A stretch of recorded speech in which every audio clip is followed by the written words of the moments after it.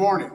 I'm Joe Graham, and I'm here in the National Firearms Museum with Dr. John Tyson of Denison, Texas, who has recently gifted the museum with a set of fine DuBiel rifles. Dr. John, you and I have known each other a long time. That's correct. And it's been a pleasure knowing you, but this gift that you've recently made to the NRA Firearms Museum is certainly spectacular. It's something that the museum will treasure forever, and your name will live forever because of that. And one of the things that I think that our viewers might like to know is, how did you decide to give your firearms to the National Firearms Museum?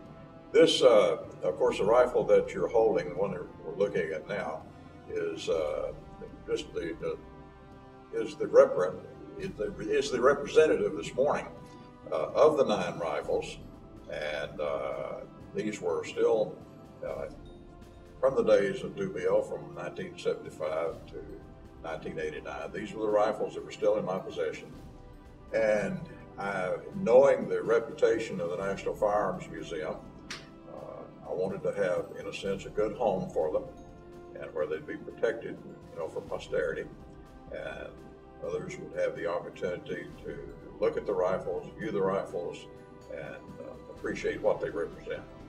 Now, you were a principal in the DuBiel Firearms Corporation. Yes. And you guys started manufacturing these rifles in 1979, I believe. No, actually we started in 1975. 75. Okay. Joe DuBiel and I designed these rifles, and we're the co-patent holders on the rifles.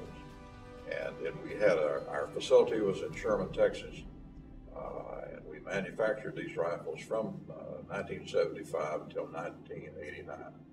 Now, these rifles were all custom manufactured, and you utilize a special patent that you and Mr. DuBiel held jointly. That is correct. On a bolt that only had a 36-degree lift to it, making it quite fast to recycle. Yes, and we can demonstrate that, I think, easily here. The bolt only rotates 36 degrees, and so the action, and it cocks and cams on the uplift, and then when you fold it back, then you've got your cartridge in the chamber, and you're ready to go. So the cycling time is extremely fast, as is the lock time. Right, right. And the rifles themselves are extremely accurate, are they not? Extremely accurate. Right. So there were only a few produced, so this gift to the National Firearms Museum makes them extremely rare. Correct. And extremely valuable. Yes. The rifles that are gifted in memory, one rifle was in memory of Mr. T.J. Allen from Coleman, Texas, who was the gentleman who loaned me the funds to go to medical school. The other rifle in memory of is in honor of Dr. Michael Howard, who was my roommate in medical school. And then the third rifle in memory of is for Jeff, in memory of Jeffrey Whitecloud. Jeff was my Native American Indian blood brother, fabulous guy, great guy. Of course, it's a rifle in honor of my wife, Jen, as you mentioned. And the other rifles are donated in honor of my friend Joe Graham. Joe and I have known each other for many years, and it's been a more than pleasant relationship. And for June and I, it's a pleasure to bring these to the museum, and also have the honor to donate these in your honor. Thank you very much, Dr. John. I really appreciate that, more than you know.